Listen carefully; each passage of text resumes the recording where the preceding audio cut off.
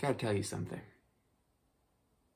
For a while, myself was like you, putting off transferring all of those old music files from my old Mac to my new Mac. 'Cause you know what? I had new music to make.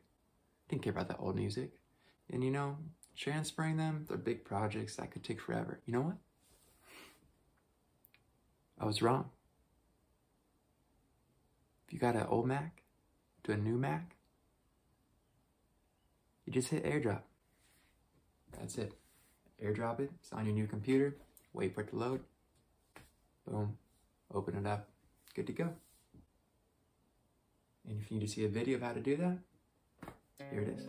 So all you have to do is click your Finder, go to the file you want to select, whether it's in your recents, your downloads, whatnot. Double click, share, airdrop. And then boom, send it. And now you can see in the top right, it's downloading to my new Mac. Once you got your file on your computer, you just go to your Finder, go to your downloads, and just open it up. That's the file I was looking for. And if this window pops up, just hit keep link, and you're there.